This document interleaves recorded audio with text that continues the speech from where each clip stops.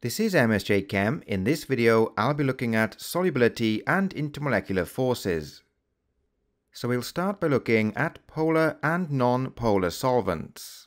A polar solvent is a liquid composed of polar molecules, and a non-polar solvent is a liquid composed of non-polar molecules.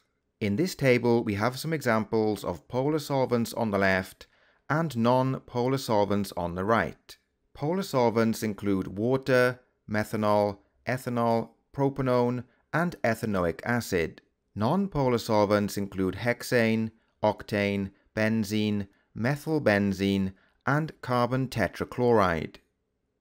Polar substances are soluble in polar solvents, which means that they are miscible. Non-polar substances are soluble in non-polar solvents. The phrase like dissolves like is useful to remember. So here's a couple of examples. Hexane is soluble in octane because they are both non-polar. Methanol is soluble in water because they are both polar. So the phrase like dissolves like means that polar substances are soluble in polar solvents and non-polar substances are soluble in non-polar solvents. Water is known as the universal solvent because of its ability to dissolve so many different substances. For example, ionic compounds such as sodium chloride and many organic compounds such as alcohols and carboxylic acids. So next we look at different types of intermolecular forces.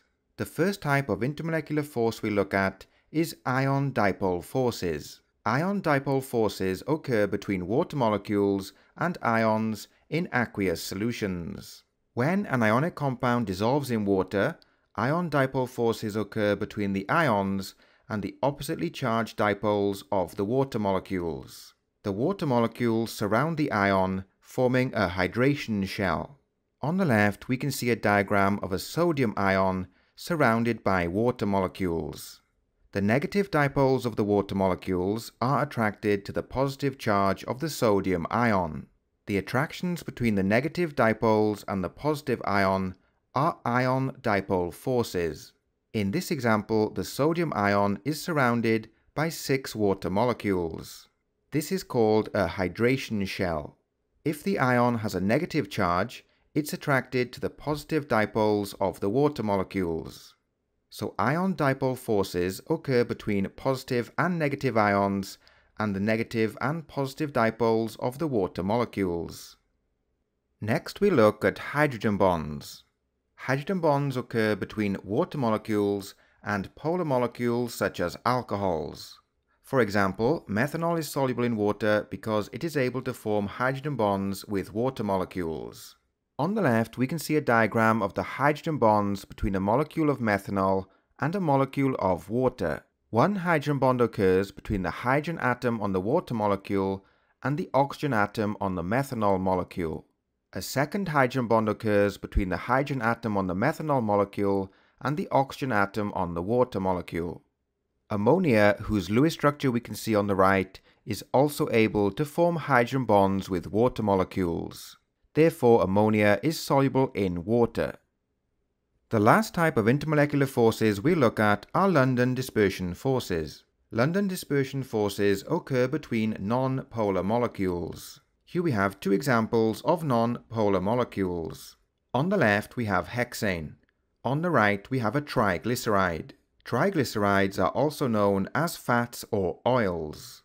So hexane, a non-polar molecule, is soluble in oil, which is also non-polar. When hexane dissolves in oil, London dispersion forces occur between hexane molecules and triglyceride molecules. However, hexane is insoluble in polar solvents, such as water and alcohols. So let's end with a summary. Most ionic compounds are soluble in water because of its polar nature, forming ion dipole forces.